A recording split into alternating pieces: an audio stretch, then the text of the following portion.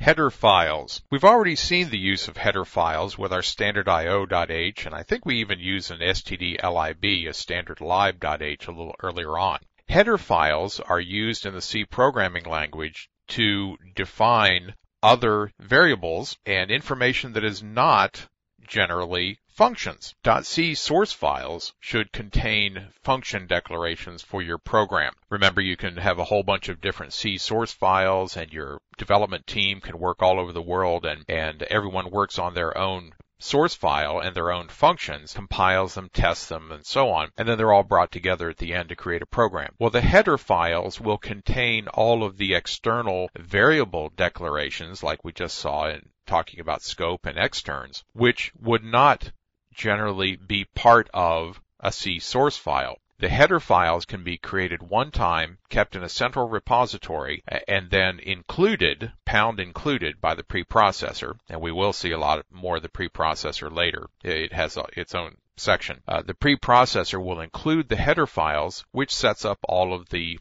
externs and other variables to be used by the various functions. Otherwise, we'd have to define those and repeat those definitions over and over again in every C source file, and you can be sure that we would mess it up eventually and misspell something, just a typo or something like that. So the header files make it a lot easier on us. The C language also comes with a number of header files, as we saw, standard IO, standard lib. There's a math.h, there's C-type, there's a lot of .h's.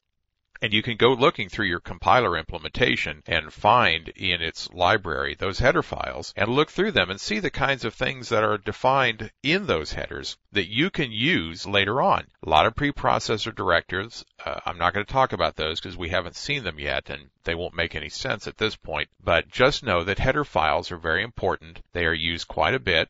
And we will see that a preprocessor can decide if a header has already been included. So every C source file can ask for the header file to be included again, but it will not be repeated over and over again throughout the program. It will only be brought in as necessary if you do the includes properly when you set it up. Now take a look at this line of code here. This #include standard io.h. We use the less than, greater than. That is really a preprocessor directive, but I want to talk to you about it right now. This tells the preprocessor to go look in the path, in the standard library path of where these header files are stored for the compiler. So that's defined to the compiler when it's installed, and it's usually an environment variable if in the Windows world or a setup in the Linux world that tells it, a link I should say, that tells it where that standard library is located. Now this one down here, this #include uses the double quotes.